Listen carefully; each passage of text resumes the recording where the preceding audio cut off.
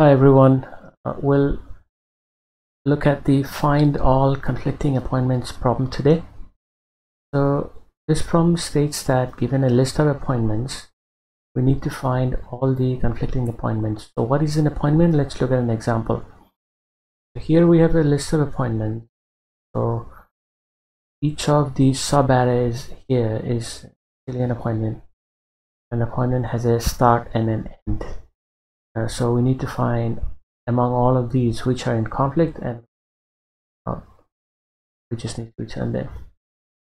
So it's pretty obvious that clearly 4, 5, 3, 6 are in conflict because there's overlap here. Similarly, 3, 6 and 5, 7 are in conflict. Now it's very important to note that the input list of appointments are not in any sorted order. So this problem broadly falls under the merge intervals type of problem. So you can think about these appointments also as intervals which start and end. Now if we were to sort this unsorted list of intervals, this is what it would look like. So now let's think about it. How do we find what's in conflict? So clearly everything's sorted by the start here, so we have increasing order as per the start for each of these appointments. So if we consider this first appointment with start of 2, end of 3, and then look at the rest of these appointments, what we have to do is look at the start of these appointments and see if the start is less than the end of our reference appointment. So in this particular case, we do not have a start in any of those 4 appointments that's less than the end of our reference appointment. So it's very important to note that I just mentioned less than and not less than equal to, because in this particular case we can have 2 appointments right next to each other. So this is a slight difference from the merge intervals type of problem, where usually we all look at less than equal to, but this is a very specific case where we look at appointments, and appointments can be right next to back to each other.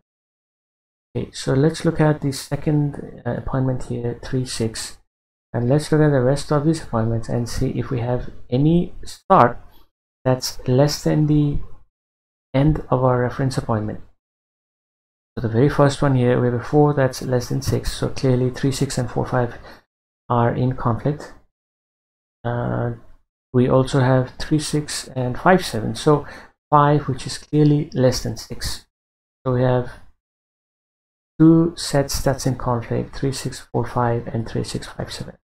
Now let's look at 4, 5. We don't have any start for the remaining 2 appointments that's less than the end here. Similarly, we don't have, if we consider 5, 7, clearly 7 is not less than 7. There we go. So let's look at some code now. So as I had mentioned, we can think about appointment also as an interval. You can call this appointment. I'm just using what I had, so I'm just calling it interval. But essentially, it's an object with a start and an end, and here we're passing the start and an end in constructor. So we have to write a function that takes a list of appointments, or you can call it intervals, whatever you choose, and it returns this nested list of intervals or appointments. So why the nested list?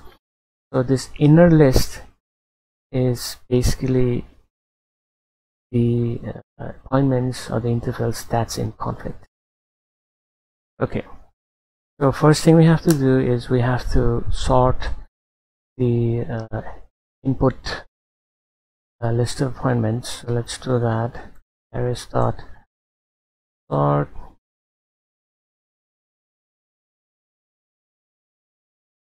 a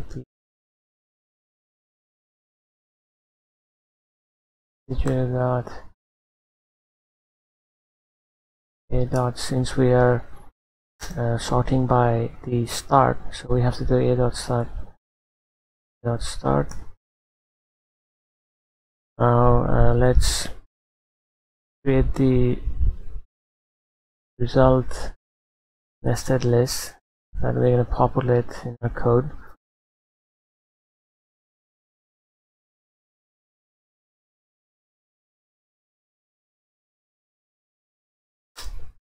Alright, we have to write some code to do this walkthrough that I talked about. So we need two nested loops here.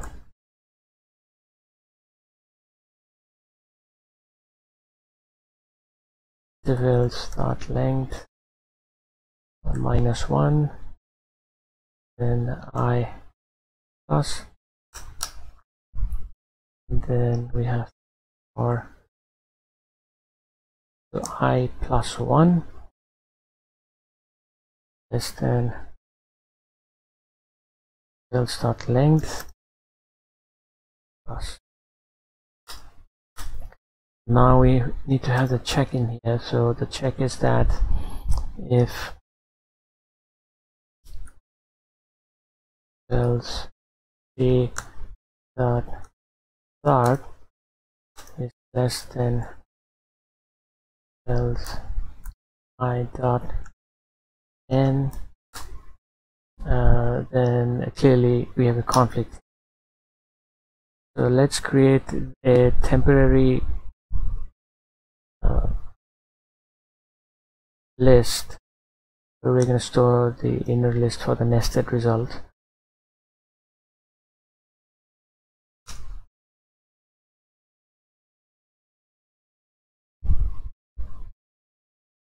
Or we can call it conflicts, just so it's clear.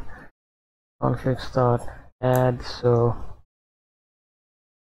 intervals I, because we're going to add the first one. I'm just going to copy this, so we have to and then add the second one, the second interval slash appointment, and then add the inner list to our result. Finally, we'll return result. So that it works. So what I'm going to do is take code, and I have coder path up here. I have some test data. Test data is essentially example, so we expect to get the results here. So let's see. Okay, there's some kind of something's missing.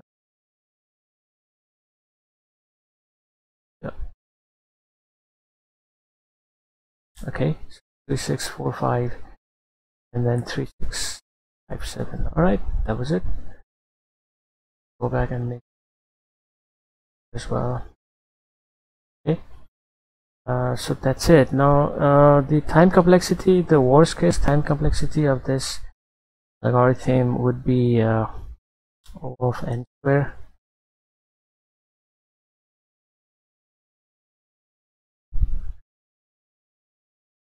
because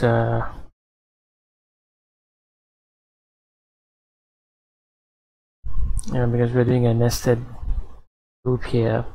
Obviously the array this is of log n. Have to O n square. The algorithm worst case would be O of n square. Space complexity, if we ignore the result, then it's 1.